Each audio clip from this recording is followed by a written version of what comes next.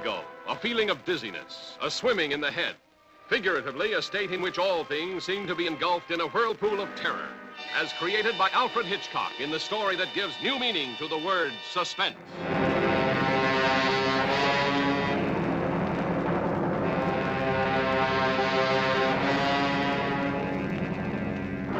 I don't want to die.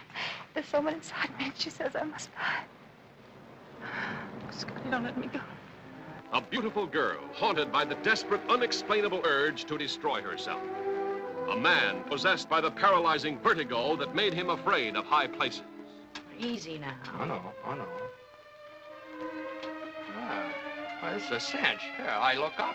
I look down. I look up. I look...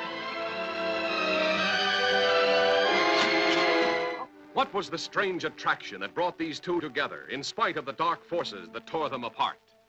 The specter from the past that drew her to the ancient headstone in the mission graveyard. The compulsion that drove her relentlessly to the point of no return. The story of a love so powerful it broke down all barriers between past and present, between life and death, between the golden girl in the dark tower and the tawdry redhead that he tried to remake in her image.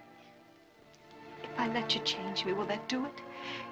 If I do what you tell me, will you love me? Yes. All right, then I'll do it.